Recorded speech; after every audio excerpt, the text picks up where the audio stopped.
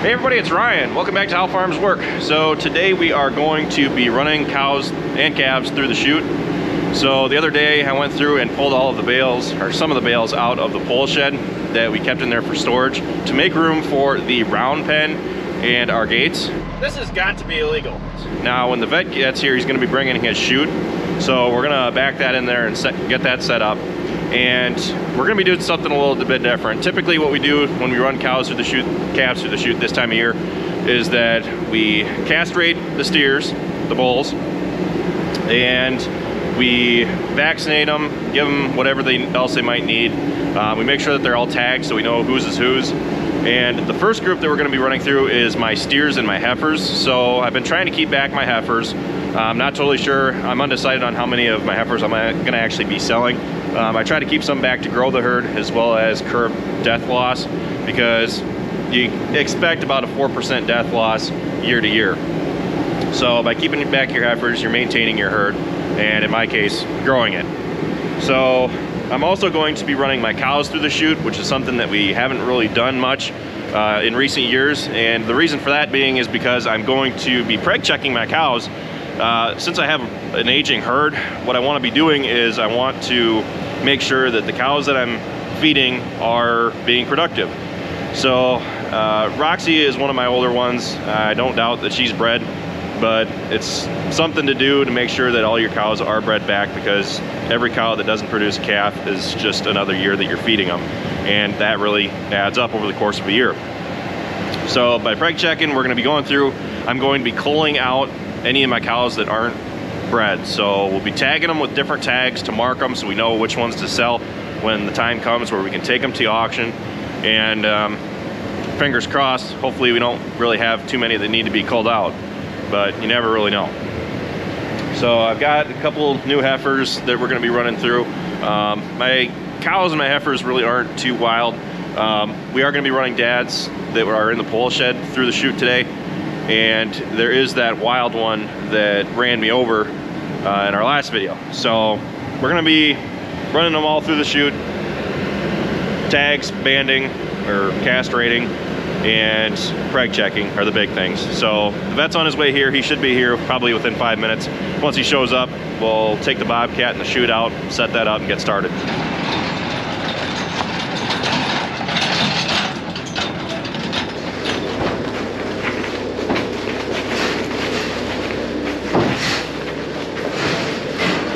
First group that's going through is mine, my steers and my heifers.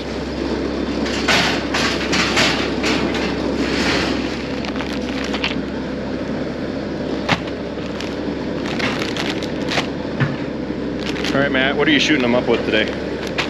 We're doing a 4-way, black leg, and a tetanus for the bulls. Okay. And then the pour on is for? Pour ons for lice and worms. Okay. So the usual. Yep. And the replacement heifers will get a brucellosis vaccine. Okay.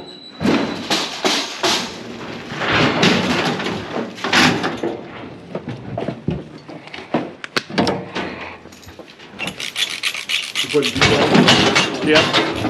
It's gonna be 1, 2, and it's red.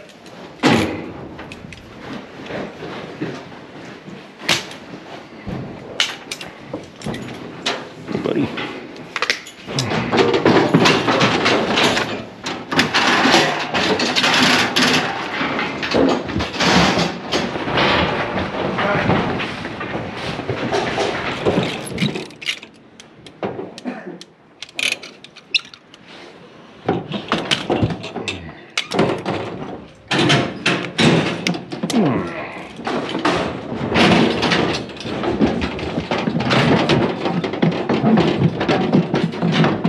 $18, $19.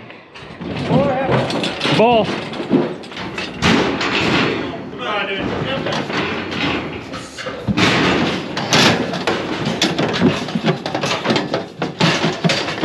Ball.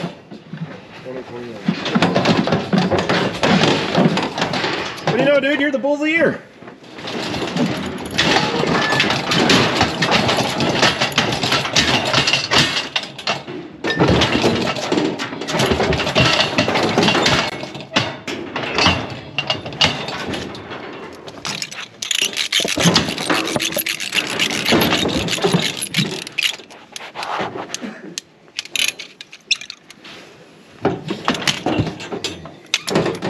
Yep. Come on. Come on, buddy. There you go. Ryan, you'll have to. Come on, there we go. Come on. Tell your gate. The back.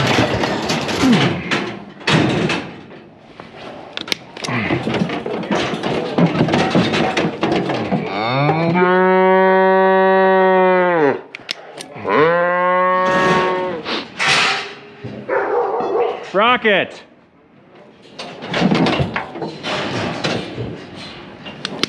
Okay, 83-28. Yep.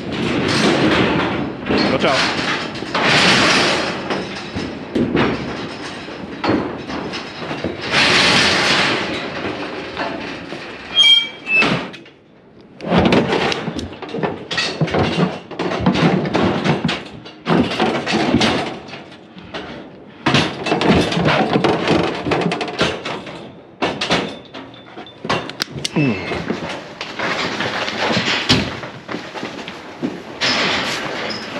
Now it's Travis's and Dad's turn.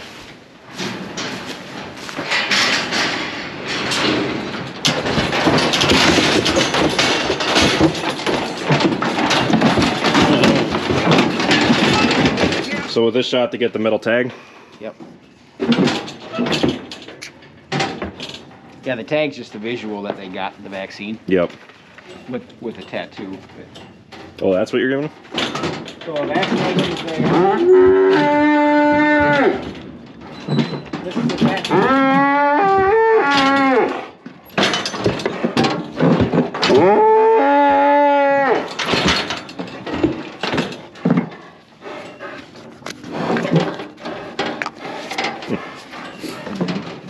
the metal clip is the.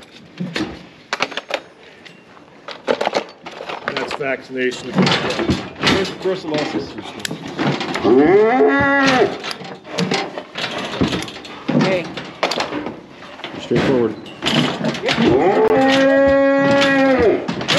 Yep. Come on.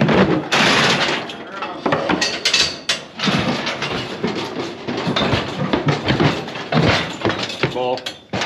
That's yours, Dad. Back tagged.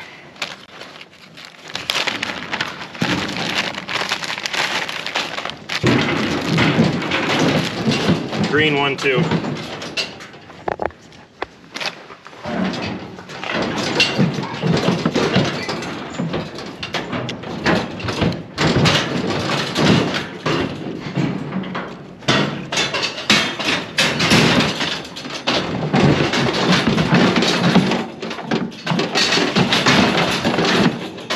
Really?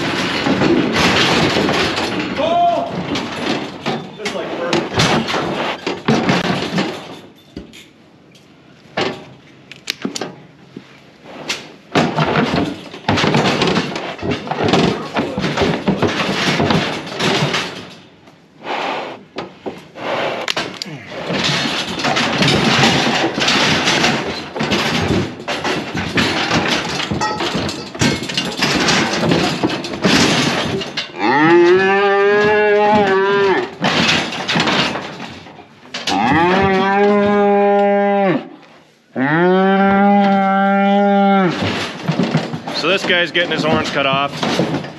You do it because you don't want them hurting any of the herd later in life. It's usually viewed as a disadvantage if any of them got horns on them. Is that lidocaine? Okay. So this guy's getting his horns cut off. You do it because you don't want them hurting any of the herd later in life. It's usually viewed as a disadvantage if any of them got horns on them. Is that lidocaine? Okay.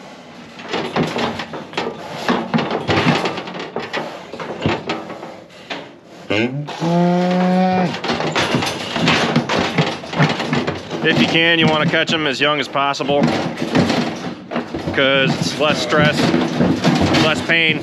Yeah, most of them are pulled. But seems how it's out of one of my cows, and I don't know the genetic background of his mother. Seems how I bought her at a beef or a red cow sale a year ago. It's kind of hard for me to know. Yeah.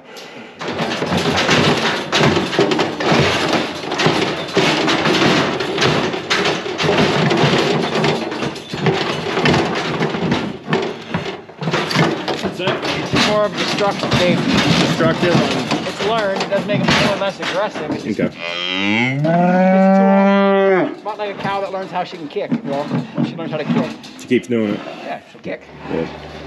All right, we just got Dad and Travis's calves through. So now we're gonna run my cows through the heifers. They're gonna get vaccinated. And then that'll be that. We're just gonna preg check the cows and we should be good. I'm so glad we split this lot too. I'm kind of regretting it, almost not putting it into 3 though. Come on. Come on. Get. Go! Come on, girls. Go! Come on. Go! Come on. Hey. Oh! Come on, girls. Turn around. Get up there. Come on. Come on. Shut that gate, tiny hand, please. Do a reset.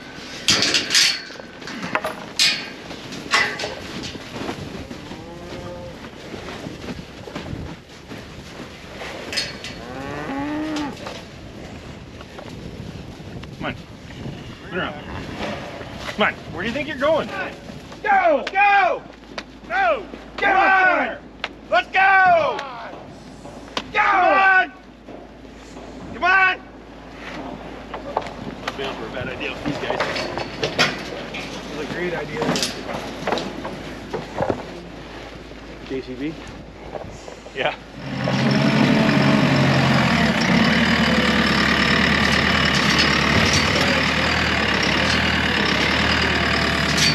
Times like this, I wish we made it 2 feet narrower.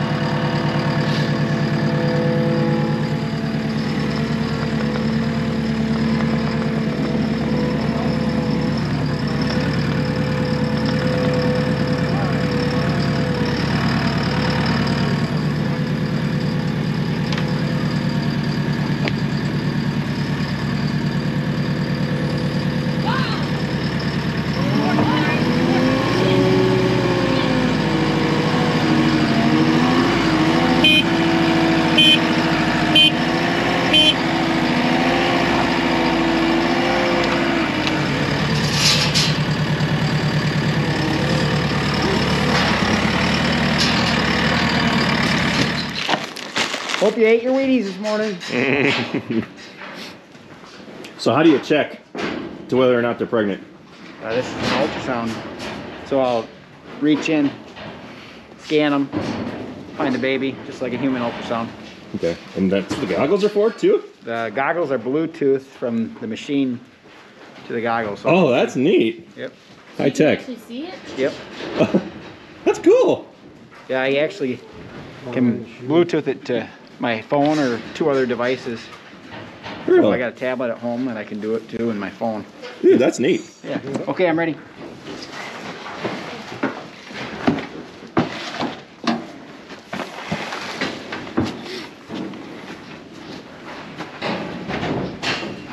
Back her up. Wants to drop the... Oh, okay. Neat.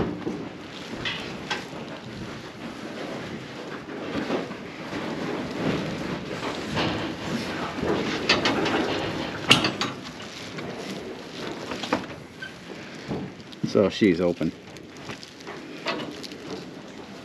Tiger yellow. Yeah. You got the final call. If she's open and you don't want her, get rid of her. Yep. I get her. So no vaccine for her. Nope.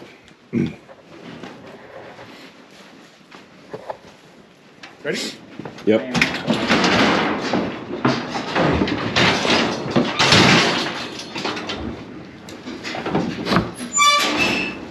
She's ours for 48 days. Yep, open.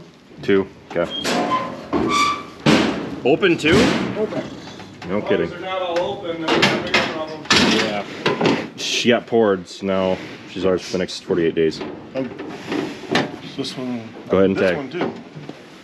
Write down, Hannah, I guess. Come on. Come on. Quit.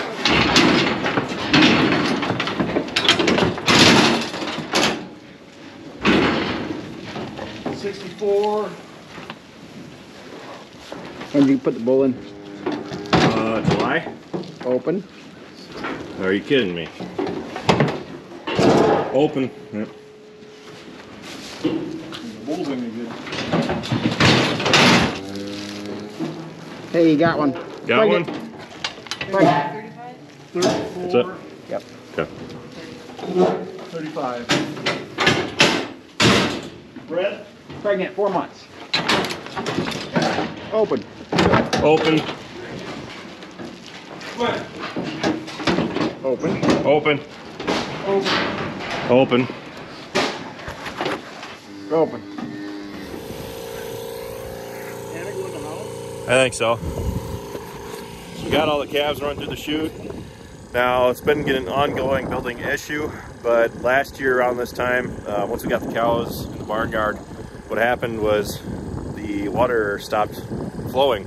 Water stopped coming out of it, so we had Schmidt's Plumbing come out, dig out portions of the line, and blow it out, and eventually they got it working again, but I think just sitting over the summer like it has, left it to plug up again. So out at my place we've got basically just rust in the water. It's called ochre, and it builds up in your pipes and everything. So what we're doing now is I went out, got a compressor, and now that we have power down here by the water, it's a lot easier too. But Dad made an adapter for the water line.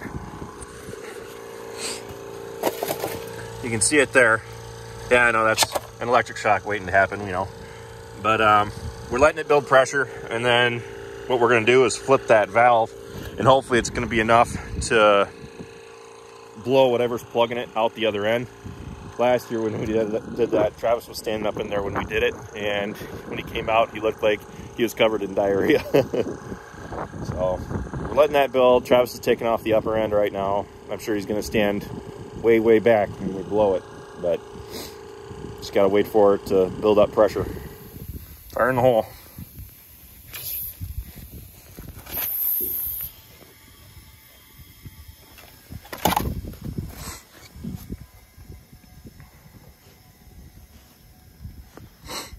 Pressure's going somewhere.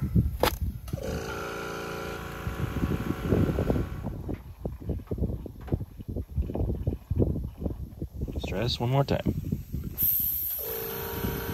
Oh, that's going somewhere.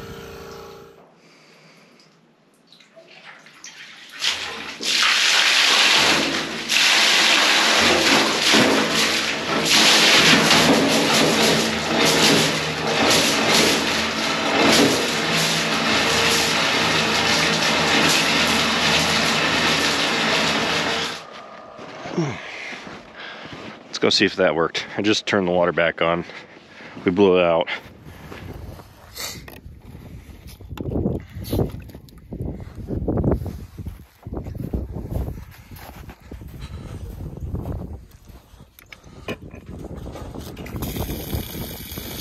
We got the water fixed and the cows seem to be pretty happy. So the water is an issue that we've been having since over a year now. We had the plumbing service come out and they blew it out and it started working again. So this time we made an adapter of our own to put on the hose to blow it out, and it worked again. So I expect this time, hopefully in September, before I bring the cows in, whether the ochre in the water just sits in the line and clogs it, and then we have to blow it out every year. I mean, not totally sure what's causing the issue. I personally think that where it tees off and it comes down into the barn here, there's actually another water that was down in the barn. Where it tees off, I think that the ochre, when it comes through the line, has a tendency to build up in there. And that's probably why we're seeing the issue with it just slowly stopping. I knew that was an issue even in July. I noticed that the water wasn't flowing as fast as it was, and I've been keeping a close eye on it, and there's always been water in it until yesterday morning when we came out and actually started working with the cattle.